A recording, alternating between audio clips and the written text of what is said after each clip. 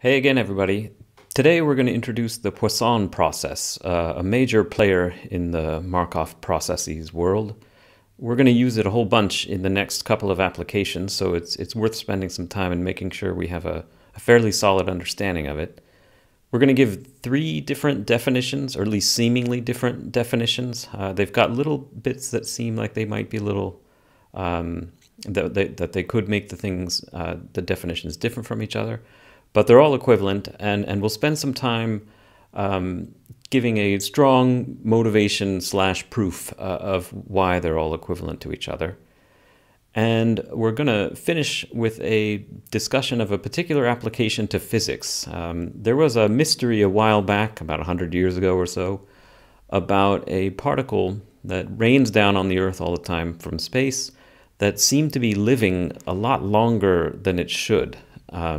It was understood that it had a relatively short lifetime in the laboratory, but the ones that were coming down from space seemed to be living a lot longer, and there was this mystery for a while.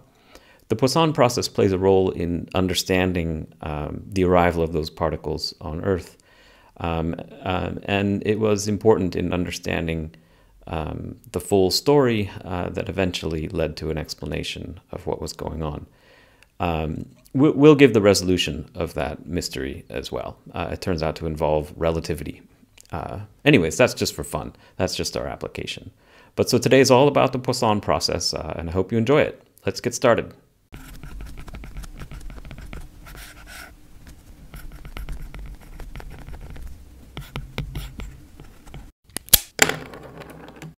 All right, so the topic of the day is the Poisson process, named after a person, not a fish.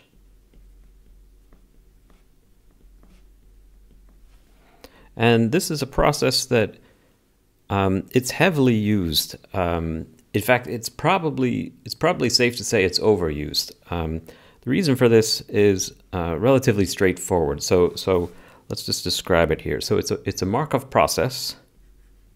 Markov process.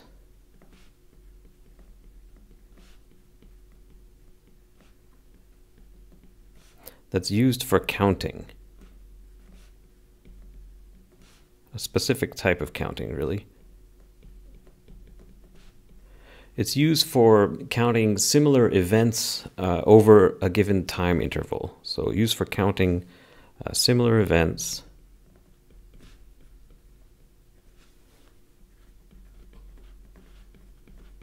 over specified time intervals.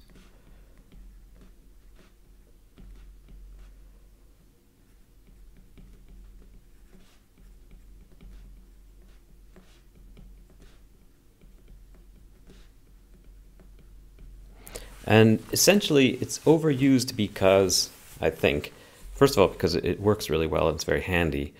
But I think it's overused because basically there's almost there's an unimaginably infinite number of different things that involve counting, counting of similar events. So examples that you'll see in the notes maybe or elsewhere are like an event could be like a user clicking on an advertisement. And maybe you want to count how many of those come every 2 days or something like that, or what about every hour or something like that. And so the idea is that we're going to have our process. It's going to be n of t, and that's going to be the number of events in some interval.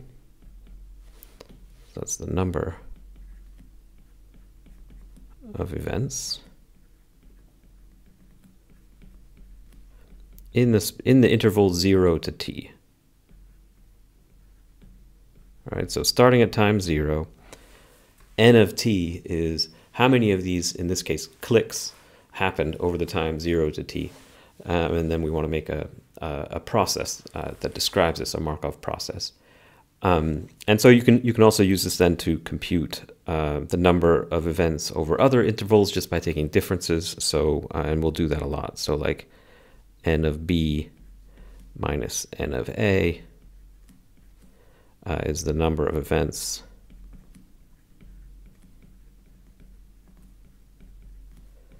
in the interval a to b. I think this one's open on that side. Could have got that wrong, but let's not worry about that right now. And so this is a way to use the same process to give you interval counts or number of events in some other interval. We call these increments.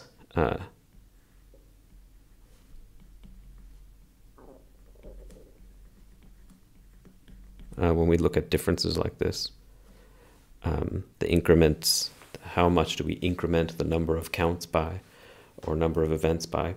So anyways, there's all kinds of things that you could think of that this might apply to.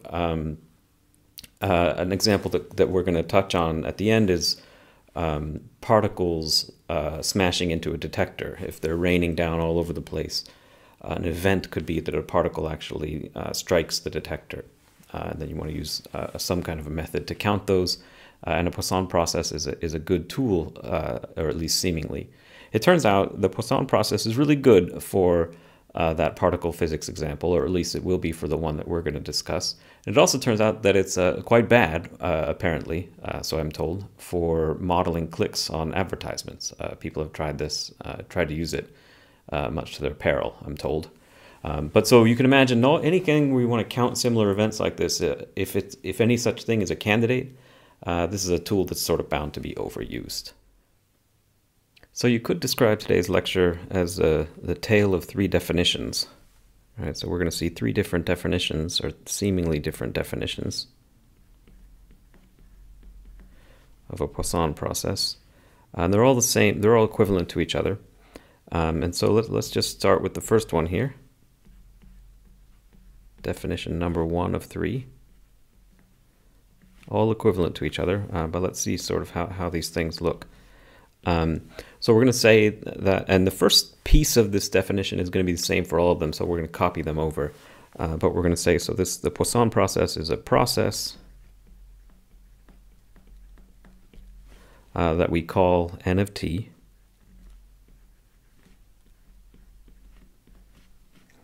Such that t is greater than or equal to 0, and it's a real number. Oops.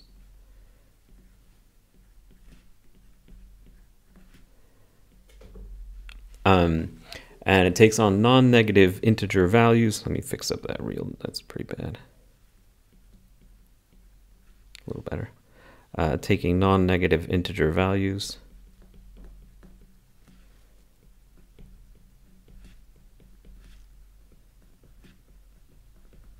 So 0, 1, 2, 3, and so on. And then we say of rate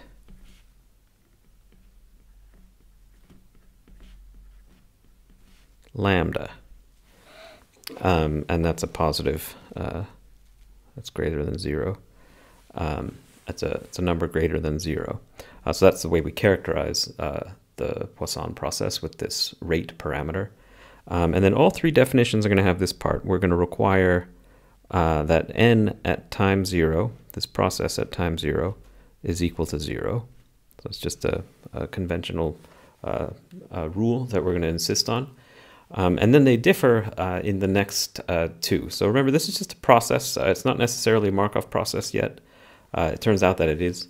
But so let's see part 2 of this definition. We're going to say something about the increments. So we're going to say, let's lay out a sequence of increments. So we'll say n at t1 minus n at t0. That's one increment, and there's another increment. So let's say n at t2 minus n at t1. So these t's are times. And then you can make a sequence of these things. So all these increments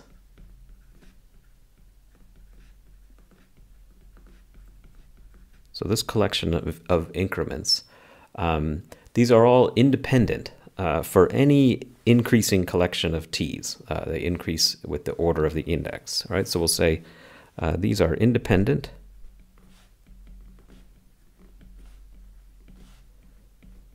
for any t's that obey the following. So t0 is smaller than t1, or t1 is bigger than t0, t2 is bigger than t1, T3 is bigger. I don't think I have a T3 up there, so I better stop. But and so on. So all the t's, the index goes in order of the size of those times. So that's one of the pieces of this definition. And then the third and final piece of this definition involves the Poisson distribution, which is a separate thing from the Poisson process. It's important to remind yourself of that.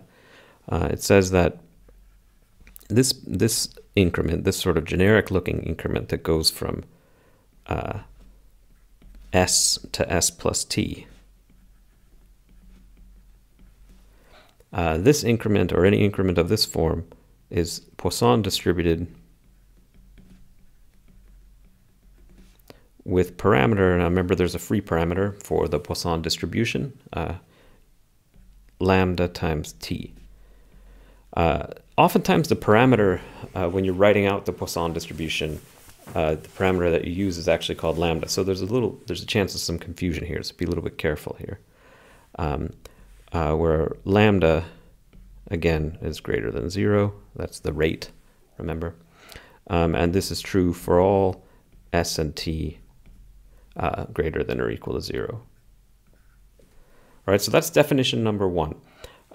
We don't insist that it's a Markov process. It turns out to be one. And so let's just make a couple of notes here about that. So notes the following. First of all, the second property here, this guy here, this thing assures that the process is memoryless. You might have to think about that for a while to convince yourself of it. But so property 2 implies that the process is memoryless, which is enough to make it a Markov process from our definition of Markov process. Part 3, though, makes it a Markov process that we're allowed to consider in this class. Part 3, which says that these things are Poisson distributed, these increments, regardless of what the S is. This says that it's homogeneous. Oops.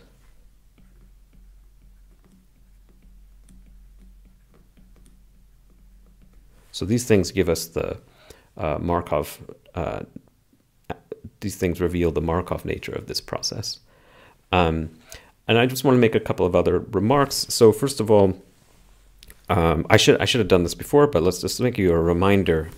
So remember,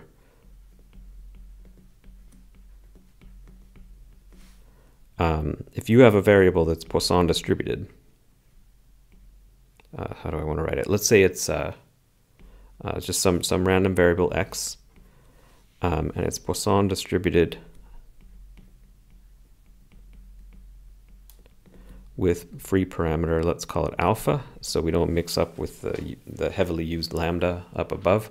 We don't want to make it any more overloaded than it already is. I just want to remind you what the Poisson distribution looks like, because it's easy to get this tangled up here.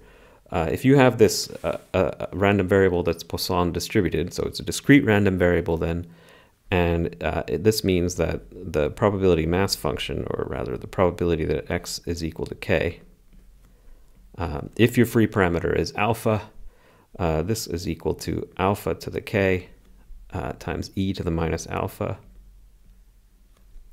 divided by k factorial. Right, so that's the PMF, or probability mass function, for the Poisson distribution. And also the expected value and the variance are actually the same. So that's one of the interesting aspects of the Poisson distribution. Oops. And these are actually equal to that same parameter, or that single parameter alpha. So you might want to go back and remind yourselves of that if you don't remember that, but you probably do. And so in our case, if our increments here are Poisson distributed with parameter lambda t, what this means is that the expected number of the expected increment in this particular time interval, anything going from s to s plus t, so this stuff implies that the expected value in our case for, how do I want to write this? N of s plus t minus n of s. So what would that have to be equal to? So that increment is Poisson distributed with rate parameter, or sorry, with parameter lambda t. And so this is lambda times t.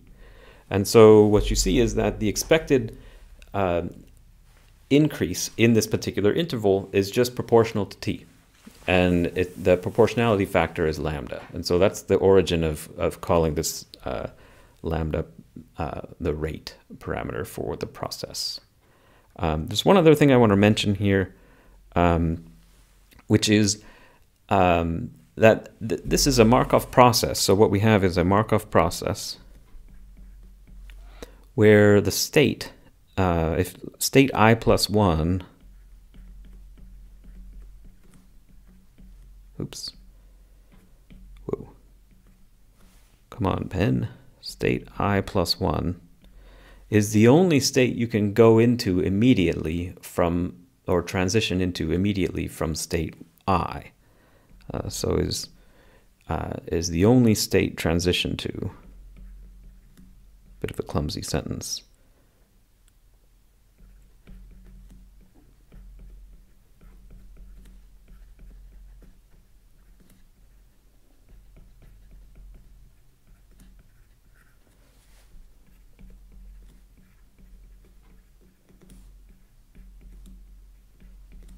From state I. So in other words, you go up in increments of 1. You don't go from state 4 to state 12. You go from 4 to 5, and then to 6, and so on. You can eventually get to 12, but you go in order like that. All right, so let's have a look at our second definition. So again, this is definition 2 of 3. It takes on, the initial part of it takes on the same setup. So I'm just going to steal this. I'll just change that 1 to a 2. The third definition has that same structure too. So let's move this over here. So the second definition we're going to look at has the same initial property that we start. So it's a process. It has this rate parameter lambda, and we start with n equals 0. The other two are a little bit different though. So the second one, oops, wrong color. The second property is that we say that n of t gives the number of events in the increment 0, in the interval 0 to t. So this is one of the descriptors that we saw earlier on. So n of t gives the number of events, or in other words, it gives some number that goes along with the interval 0 to t. All right, and the third part is that we say that the inter-event times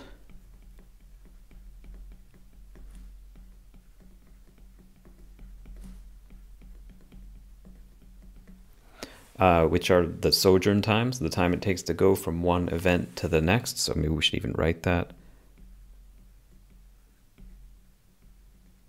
just to remind you of the terminology. So these times are identically independently distributed. So I, D. And their distribution is exponential with parameter lambda, the rate parameter for the Poisson process. All right, and so in case you'd forgotten, this means that the probability mass function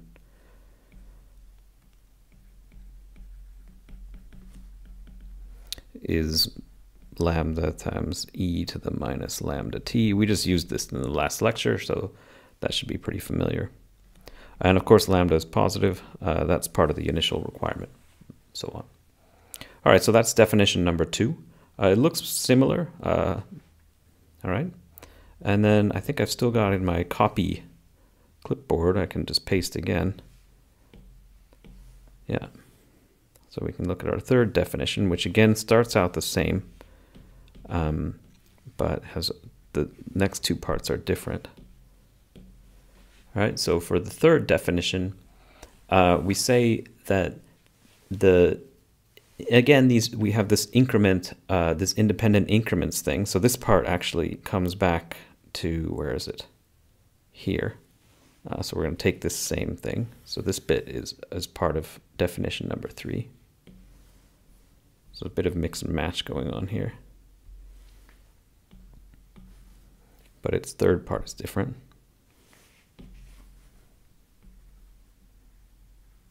And the third part of this guy is a sort of a technical limit statement. Right? So we're going to say that the limit as h goes to 0 of the following ratio. So the probability that n of t plus h minus n of t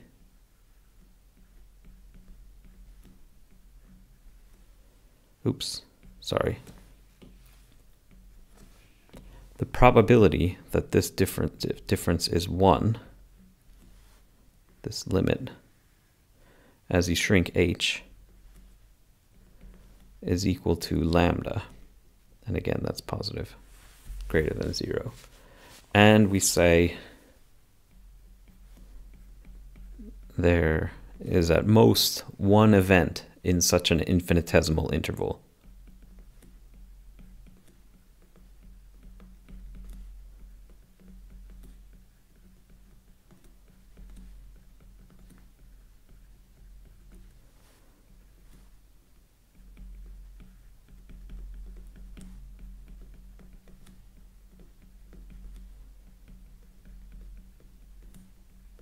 This interval when you shrink h down to 0.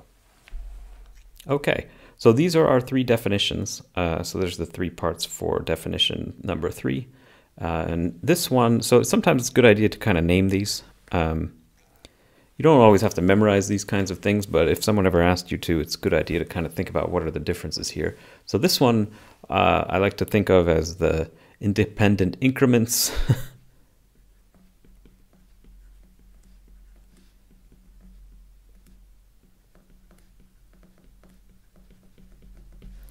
With this funny limit statement. The next one, the definition number 2, I like to think of this as the IID inter-event times.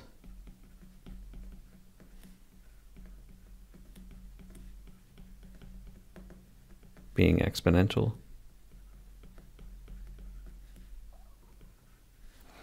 With parameter lambda. I guess I should put that in there, huh? Why not?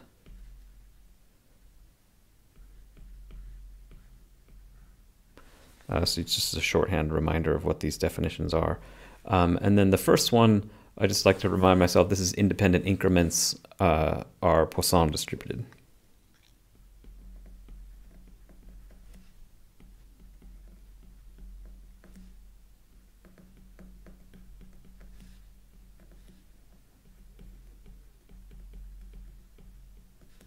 And remember, these are all equivalent, so all these things actually hold for all of them. So you can go between these 3 different definitions, but it's nice to kind of think of these to give them sort of like shorthand reminders of what these definitions are. Okay, I think I want to make a couple of comments about these different definitions. So the first thing is the first definition, so let me just make some more remarks here, or notes.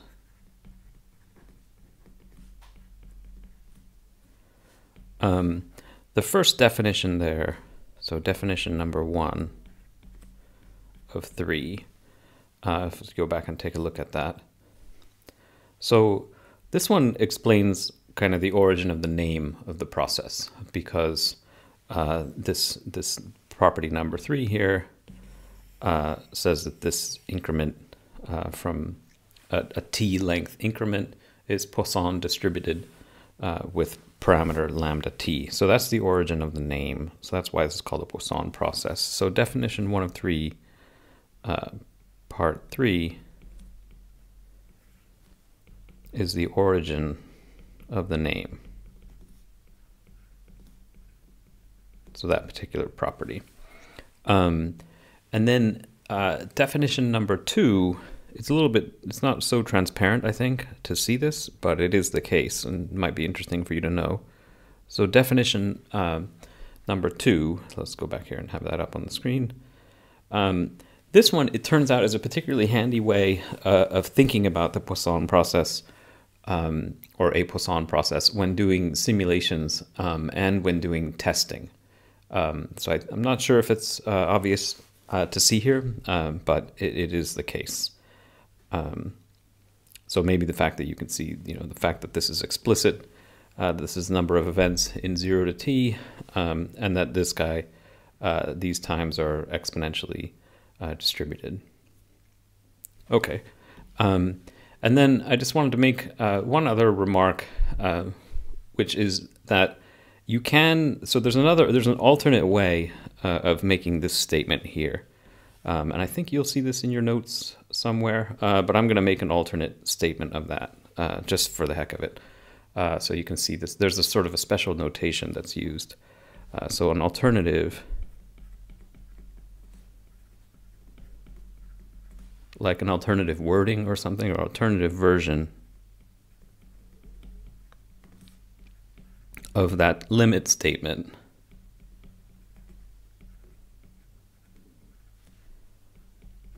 in, what was it, definition 3 of 3. I think it's part 3 of that. So the alternative version looks like this. You can say that the probability of this increment, so n of t plus h minus n of t equaling 1 is equal to lambda times h plus, then we write this is meant to be a little o, lowercase o, of h as h goes to 0. So we don't write it as, I should probably make that a distinguishing 0, not an o. So we don't write it as a limit, instead we say this thing. But this is actually a limit statement, just sort of hidden. So this is a special notation. This is the so-called little o notation.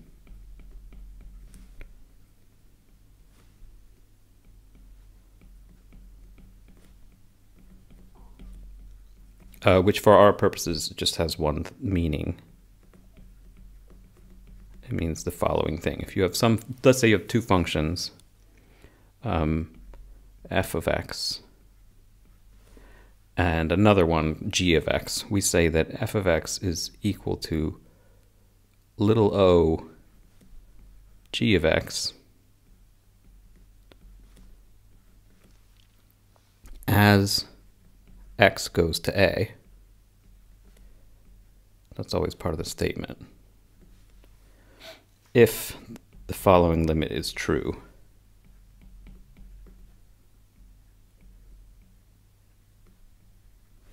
The ratio of f to g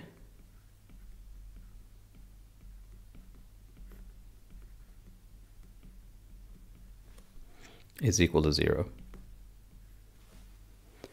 Right? So that's just a funny notation, this little o notation that you'll see sometimes. And so in sort of plain language, what this means is that little f falls off faster than g as you approach a. This is maybe more of a, I don't know, maybe more of a physicist language to say a function falls off like this. So it falls off faster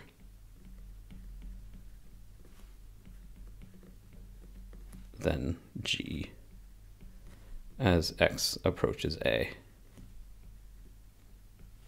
So this is maybe just sort of a bit of interesting trivia, or maybe not interesting trivia, but you might find that interesting.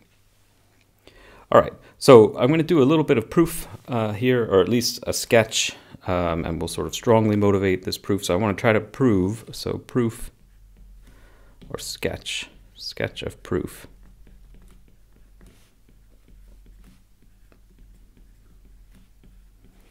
That the definitions are equivalent.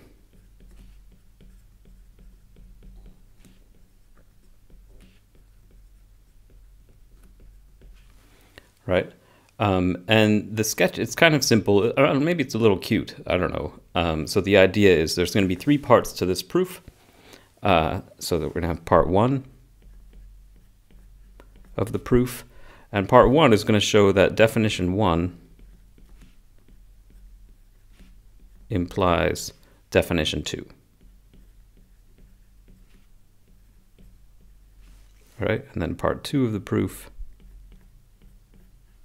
is going to show that definition 2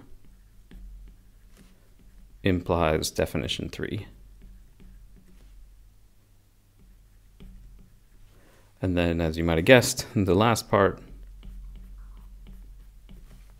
says that definition 3 implies definition 1.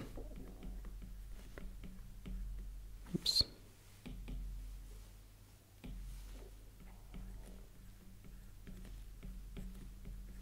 So you've got these 3 different definitions, 1, 2, and 3, and if 1 implies 2, and sorry, that's really clumsy, if 1 implies 2, and if 2 implies 3, and if 3 implies 1, they all imply each other. So it's sort of a proof by circle or proof by triangle. Yeah. So let's go ahead and look at that. So let's dive into this proof. So we'll work in order, doing part 1, then 2, and then 3. So part 1, we want to show that definition 1 out of 3 implies 2 out of 3, or 2 of 3. Right. So this is the goal here. Right, so the first thing I want to do is, so consider the first sojourn. So let's look back at these definitions. 1 goes to 2, right? So 1, here we go, looks like this. So we can use this guy here. We could use these increments. We'll use the Poisson distribution is what we're going to do. And then we want to try to get that to turn into this guy over here, which results in sojourn times having exponential distributions. So that's the idea. We want to link those 2 things. All right. And so we're going to say, so consider the first sojourn time, W sub 0. It works similarly for all the other ones.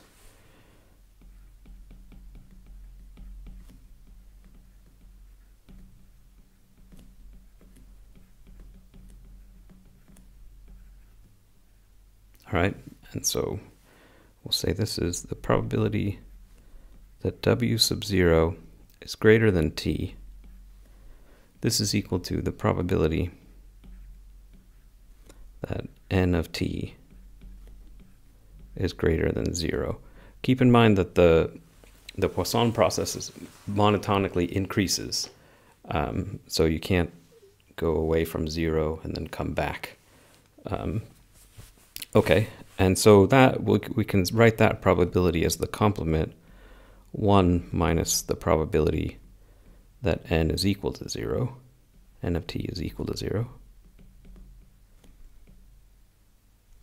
And then, so we'll use the probability of N being 0, so use Poisson PMF to express N of T equals 0. This is 1 minus e to the minus lambda t. Okay? And that expression is the same thing. That's the solution, the answer to this integral, which we've seen before.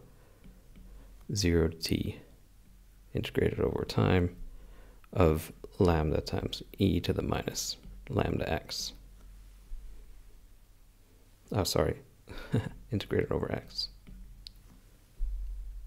All right, and so that means that means that this guy here is the cumulative distribution function for w sub 0, which means that w sub 0 is exponentially distributed with parameter lambda.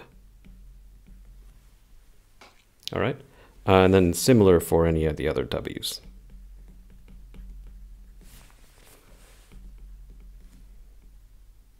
How do I write that? Similar for wi for I greater than 0. Right, you just have to change what happens at that step here, n of t being greater than 0, and doing the complement thing. Okay, so that's the first step. That's the part 1 of the proof. One leg of the triangle, if you will. Part 2, let's just steal it from over here.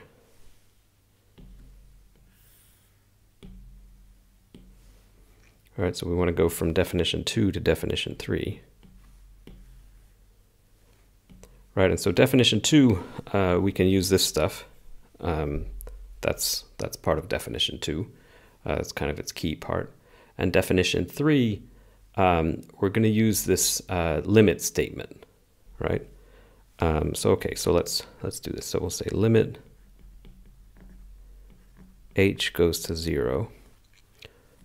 So this limit statement in the definition, 1 over h times the probability that n of t plus h minus n of t is equal to 1 is equal to, and then we'll continue this down on the next line. Right, so this is equal to the same limit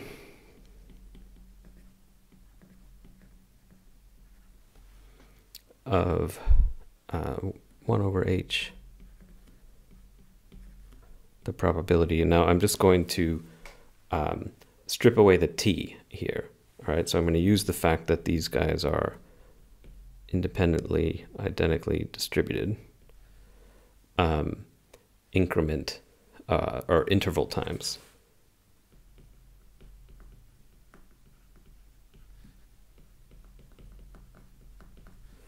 And so I don't have to, it doesn't matter which one of these I look at, which t I look at, so I can put t equals 0, and so I get n of h minus n of 0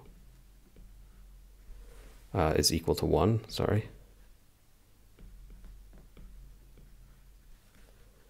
And I should probably, maybe I'll do it like this.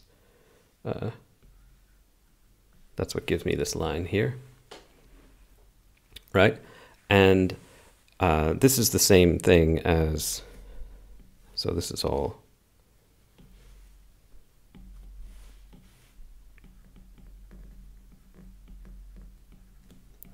one over h. If this difference is 1, right? That means that w0 is less than h. And remember, we only increment positive monotonically here. So this is the same thing as saying that the probability of w0 is greater than h. Or sorry, not greater than 0. That's definitely true. Greater than h.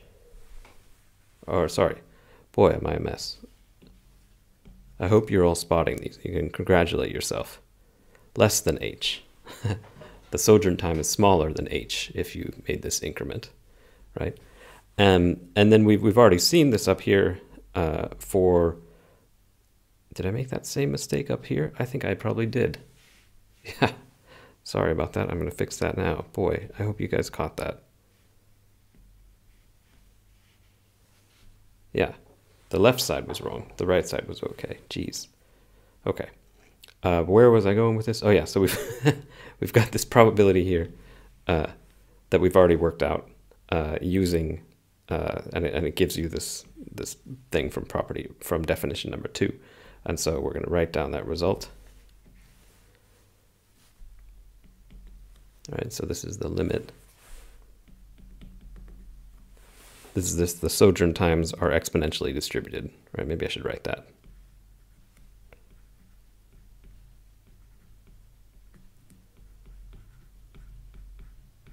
Right, and that's something that's in definition number 2.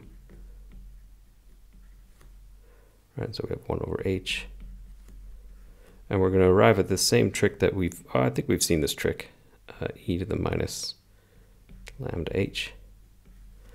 And then we put in the Taylor series for the exponential. Have we seen this trick? I think we have. If you put in the Taylor series for the exponential here, it's a famous simple Taylor series. The very first term of it is 1, right? And so when you subtract it off, this is what we get.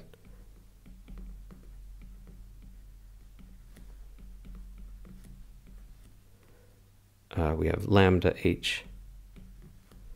You have to be careful with the signs. I hope I've got these right.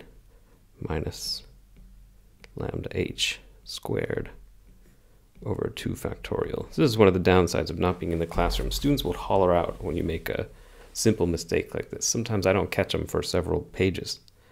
Minus lambda h cubed over 3 factorial, and so on.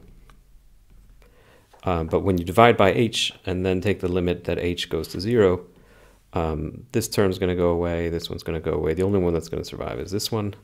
And so we're left over with lambda, which was the thing we were looking for at the other end of the limit statement. All right, so that's the proof that 2 implies 3. All right, so let's look at the last leg of this proof. So this is the part where you link, you show that definition 3 implies definition 1. So this was, I think we called this part 3. And so we're going to say definition 3 of 3 implies definition 1 of 3. All right. So this one's a little tricky. Not too bad, actually, but I'm going to leave one piece out because I think some of you might have seen it already, and so it'll be old news. But if you haven't, you might want to redo it, and I'll sort of remind you how it goes. But the idea is we want to somehow show, so the goal to link, to show that definition 1 is implied, the goal, what we want, is to show that the following is true. So n of s plus t minus n of s is Poisson distributed with parameter lambda t. Which is, this was, I think it was the third condition in definition 1. So this is what we want to do. So we want to demonstrate this using the conditions of definition 3. Right? So here's the idea. So the first thing you want to do is divide up the interval s to s plus t into a bunch of different intervals, into k different intervals. We'll eventually make this number really big. And each one has length, so they're the same size.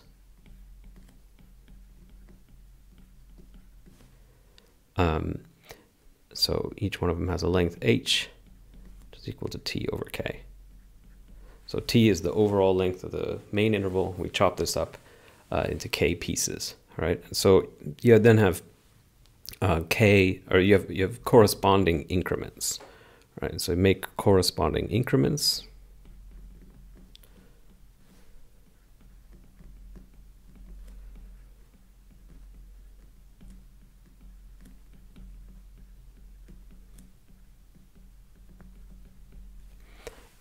And they look like this. We'll say t sub n is equal to n times h, where n is 0 through k.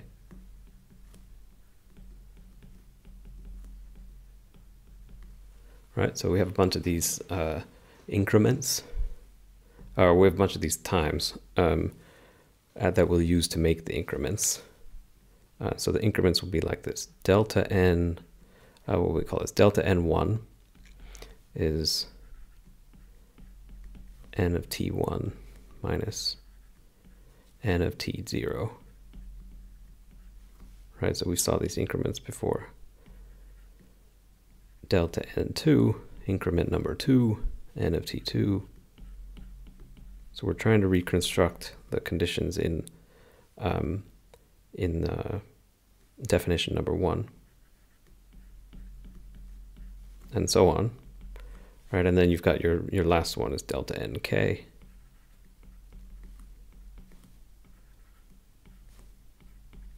And so that's t minus n of tk minus 1. Right? Now, for large enough k, so for large k,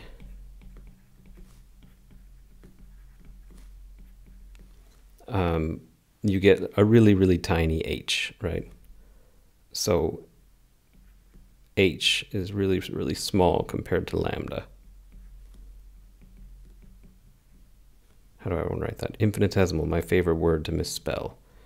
If only my pen would actually write anything.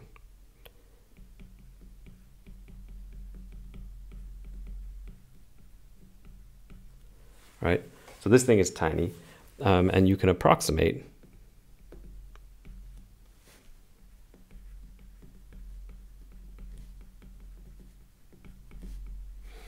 you can make this approximation that delta n sub j, say, is Bernoulli distributed. Most of these delta n's no increment, right? But you can suppose that there's an increment somewhere in there.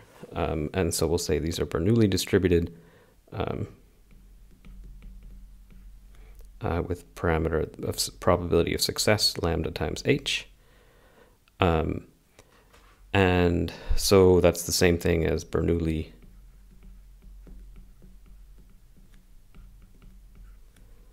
lambda times t over k, like that. So it's a simple distribution that we know all about. And then we want to talk about, so that's for each individual little increment in this collection, right? But so then if we add up all of those Bernoulli trials, we get a binomial, right? And so let's say the approximation for the total increment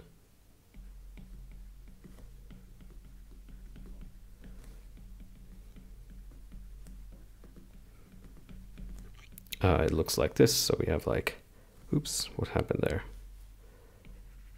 N of s plus t minus n of s. This is the sum of all the increments, j equals 1 to k, of delta nj. Right, and so this will be a binomial distribution.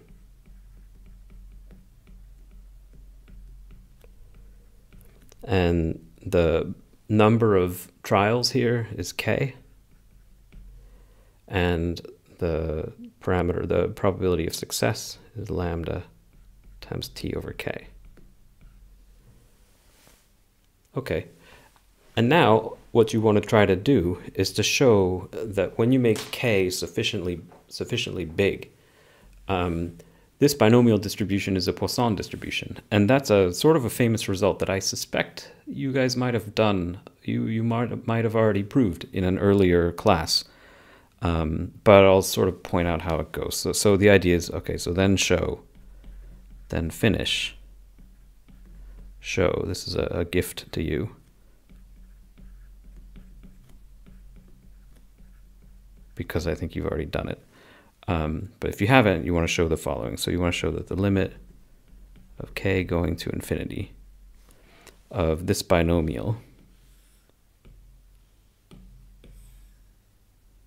this is actually equal to, or how do we want to say it? I don't know, it's not equal exactly. How do you say this? something like this, I think that's the right way to say it, is Poisson distributed with parameter lambda t. And so the way to go about this, there's lots of different ways you could try to prove this. So the best way to do it is best done with, you guessed it, maybe, probability generating functions. Right? So the binomial probability generating function and the Poisson probability generating functions are ones that you probably know. So if you don't remember, so the idea is you say something like this, say probability generating function for Poisson, some function of S, right? I don't know if you remember what that is. We could just write down. So it's e to the alpha times S minus 1. Right, and that's for, how do I write this? For Poisson with parameter alpha. Right, and then the probability generating function, that one you might not have used as much lately, I don't know, for the binomial, in our case, so how does it look? It's, it looks like this, 1 plus p times S minus 1. To the n, right? Where here p is the probability of success for each of the Bernoulli trials, and n is the number of trials, right? And so in our case, what that is 1 plus p is going to be lambda times t over k. That's written up above there somewhere. So then we have S minus 1. And n, the number of trials, is k. Okay, so the idea is you want to take this quantity here and take the limit that k goes to infinity, and you want to show that it looks like this. All right, where alpha is then lambda times t. So that's the idea. And I think you maybe have done this before. I'm not sure. So I'm gonna leave that just as left to you, right? And once you've done that, that completes the proof. You've completed the triangle. So any one of the things, any one of the definitions implies any one of the other ones. All right. So now we come to the sort of fun, I hope, application, the sort of dessert of the lecture, if you want. So this is an application from physics. It's called the muon lifetime. A muon is a particle.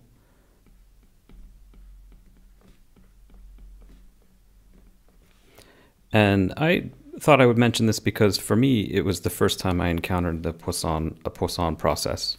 This is an experiment that as a grad student, when I was a grad student, I verified this experimental result. We had to choose a bunch of famous experiments and try to verify them, and this was one I picked, and it was kind of fun.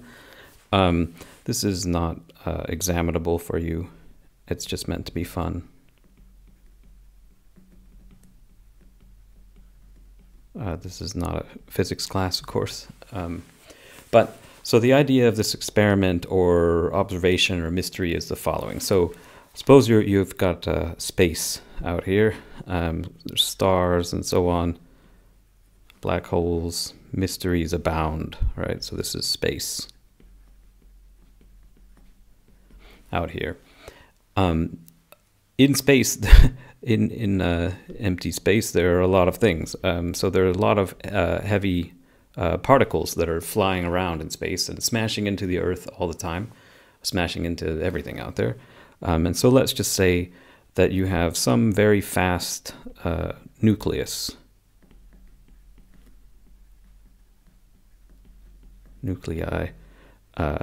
flying around and headed down towards Earth. And so let's say this is the top of the Earth's atmosphere, right? So this is top of atmosphere.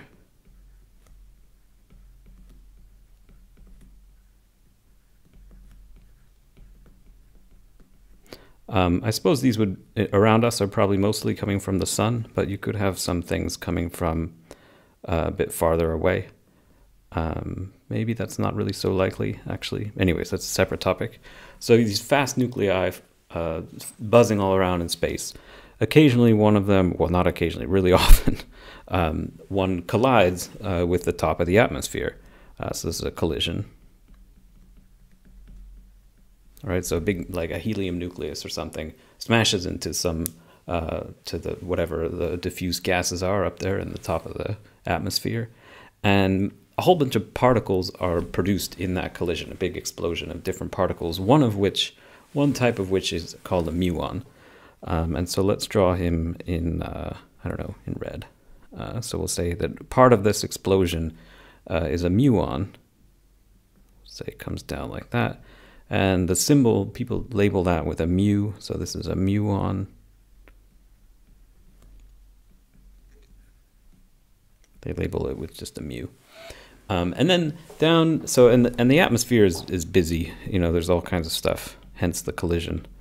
All kinds of stuff in here. Air and so on. Airplanes, birds, whatever. And then let's say down here, there's the laboratory, or the surface of the Earth, right? So this is surface of the Earth, right? So this is solid ground down here. And down here you have your laboratory setup. So this is your lab here. And in your lab you have a detector.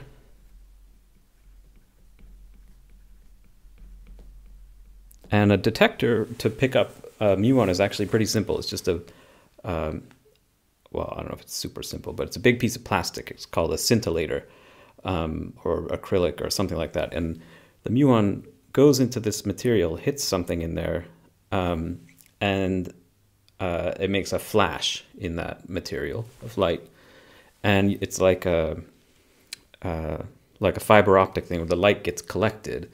And then you have some other sequence of circuits that kind of multiplies the amount of light that was collected, so it becomes some signal that you could actually measure. And so that's what the detector consists of, this big sort of clear thing, and it just makes little flashes that get built up on one side of the detector, built up to something large enough to be able to measure. And so you measure little flashes, right?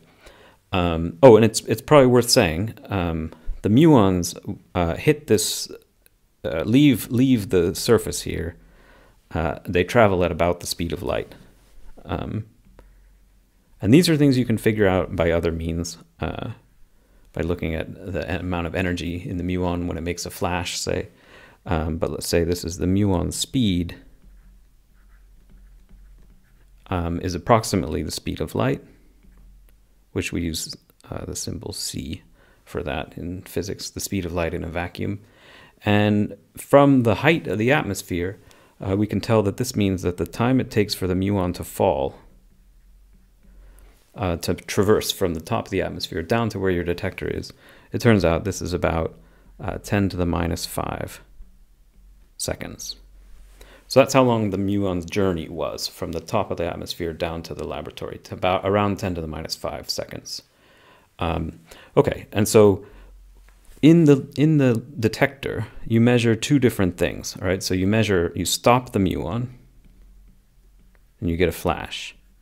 So you stop the muon, and let's say you call that time 0, and you get a flash.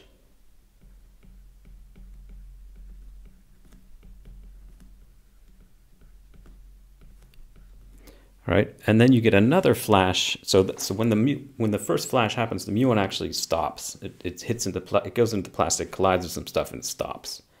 I think actually it's that stopping which produces the light. Anyway, it's a different topic. So you get the light from the stopping of the muon, and then the muon actually like sort of explodes into a bunch of other stuff, part of which is light.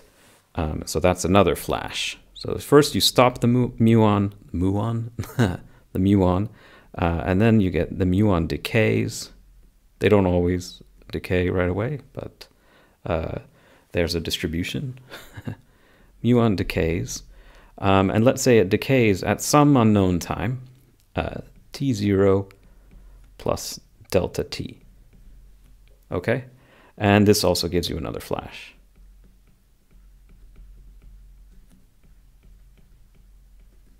So the experimenter sets up this apparatus and just measures flashes in their detector that are relatively close to each other.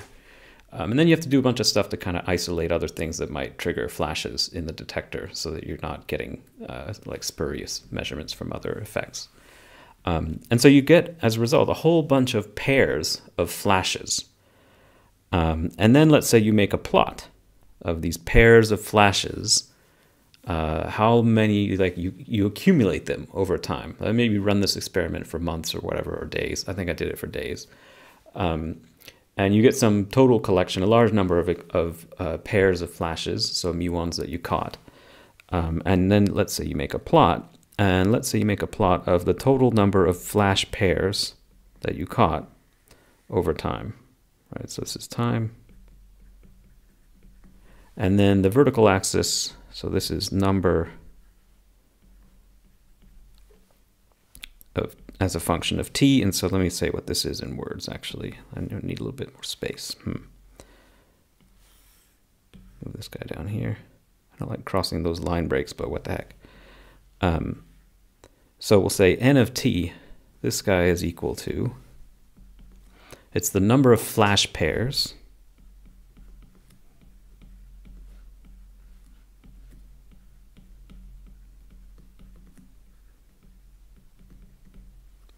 with delta t less than t.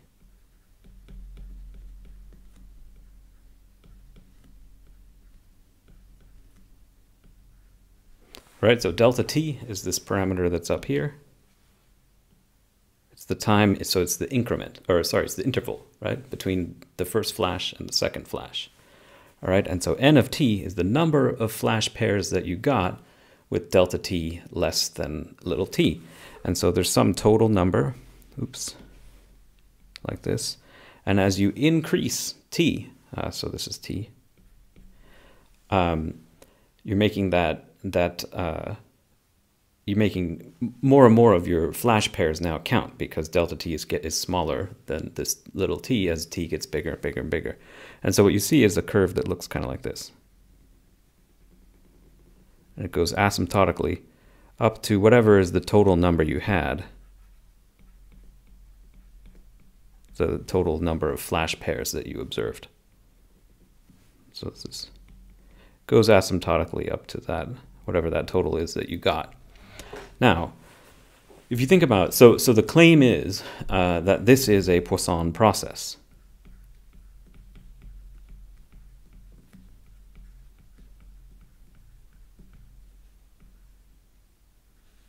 Right? And therefore, what do you think that thing should look like? So, well, n of t, it's the number of flash pairs with delta t less than t. Well, what is the probability that delta t is less than t? So delta t is like the sojourn time, right? It's the time it takes to increment. Right? Time it takes to increment your n of t. And so this should be 1 minus the probability of delta t being less than little t is 1 minus e to the minus lambda t. Right, that we worked out that before. And so this n of t should be n total times that.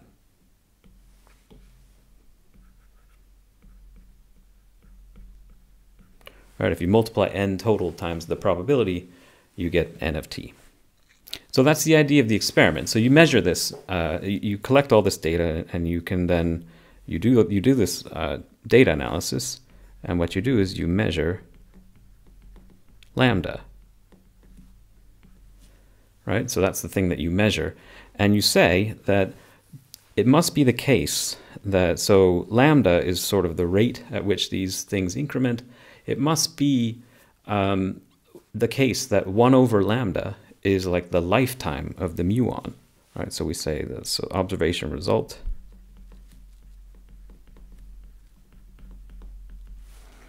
the lifetime of the muon, tau t of muon lifetime,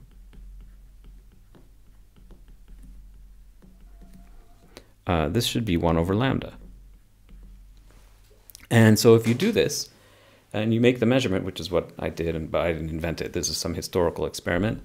I think I did this in the early 2000s, I think I did it in 2000. But the experiment was done long, long before that. The interesting and sort of weird result is that you find that this is about 10 to the minus 6 seconds. And what's strange about that is if you go back here and look at this and say, well, look, how come these muons traverse? They were born up here. They come down somewhere at the top of the atmosphere. I don't know, you have some rough idea of how high up that is, where collisions would start to happen frequently. And then it traverses this whole length here in 10 to the minus 5 seconds. Right, so 10 to the minus 5, that's 10 muon lifetimes, according to this measurement down here. So how come, so what does that mean? So this is 10 to the minus 6 seconds. This is about 1/10 of the falling time. And so that's sort of weird. It suggests that, so all these particles, they hit the atmosphere, they cruise on down for a while, 10 times this number that we observe for how long they last once they stop in the detector. And they stop in the detector and they die, they disappear in a time that's 10 times shorter than the amount that they journeyed. So it's sort of like the particle's life, if you say it started up at the top of the atmosphere, its lifetime was 10 to the minus 5 seconds, plus this tiny, tiny amount of time once it actually stopped. And so what is going on? Why is it that it has this tiny amount of existence after it stopped? It doesn't make any sense. And so the resolution actually to this problem, so that this seems to be a sort of odd, why do they always disappear almost immediately when you get them by comparison to the amount of time that they were falling? And I'll just tell you what the resolution is. It's kind of neat. So the resolution, if you don't know this stuff, is the fact that the muons were traveling really fast. So it's relativity or special relativity. So the muon speed is close to the speed of light. And as a result, this is the sort of mind-blowing result. As a result, time goes slower in the muon's frame of reference. So time compared to what it does in the lab. Time is slow for the falling muon.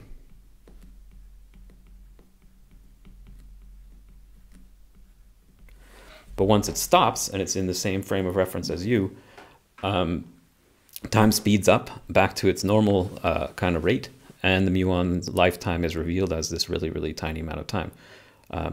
Yeah, anyways, so I thought that was kind of fun. The experiment is fun for physicists. If you're just interested in the statistics, though, this might be kind of an interesting thing to see. Like, how is it that we go from, you know, this cartoon of a particle and all that sort of stuff, how do we get to there from, you know, these abstract things? Where was it? Where did we see this sojourn time? Yeah, this thing here. So we've got this, you know, how does that thing manifest into something useful for a physicist or some other kind of person dealing with a real data or a real problem? Okay, I hope there was a little bit of something for everyone in there as we journeyed through our discovery of the Poisson process. We got a little bit of abstract proof. We got a little bit of holes in the proof for you to fill to hopefully enjoy as a challenge. And we got a little bit of a funny experiment or application to physics. All right, I'll see you guys next time.